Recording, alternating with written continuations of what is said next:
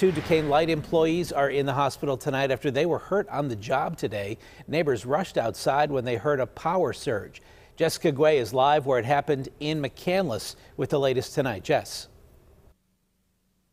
Well, Ken, the power is back on tonight, but neighbors are still shaken up and worried about the two line workers who are in the hospital. They were shocked while working on lines above this yard behind me. I've heard like transformers kind of explode before. Like you can just tell that like high voltage like zap, it's like a real powerful zap.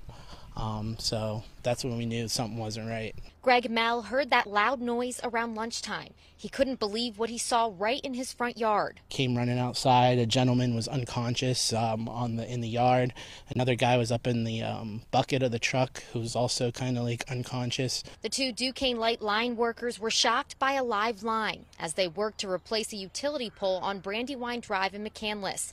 Mel says his next door neighbor, who's a nurse, did CPR on the worker in his yard. Thankfully, she came over right away and, she knew exactly what to do with the chest compression. And Mel did what he could to help. I was just kind of standing next to the nurse, hold his head. You could kind of see in his glove where it was still smoldering, where he must have touched the power line. So, we were really concerned for him, trying to say, hey, stay with us, stay here. Another neighbor tells KDKA McCandless police used a defibrillator on the worker until ambulances arrived and Duquesne Light crews filled the street. They came pouring in to help, their buddy, and it just showed, and they were very emotional and, just what you'd expect. Duquesne Light is investigating the cause of the incident along with OSHA, according to local leaders. I hope both of them, recover fully and, get back to work and, carry on with their lives.